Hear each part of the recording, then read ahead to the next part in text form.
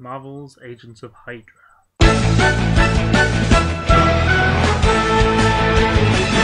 So recently, Agents of S.H.I.E.L.D. has been picking up the pace, getting more interesting episodes, focusing on the plot more, and yesterday's episode took place during the events of the Winter Soldier. So far, other than having Coulson be alive, Agents of S.H.I.E.L.D. hasn't directly affected the movies yet, but in these episodes, the movies have directly affected the show.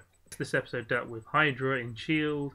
and the Clairvoyant, and how these two things are connected. For a few characters, the events of this episode are certainly going to impact their way they are in the next few episodes, especially when it comes to trust. One character I never found that interesting was Ward. I found him pretty dull, but in this episode, something interesting does happen with him. Sorry if this video can be longer. See ya.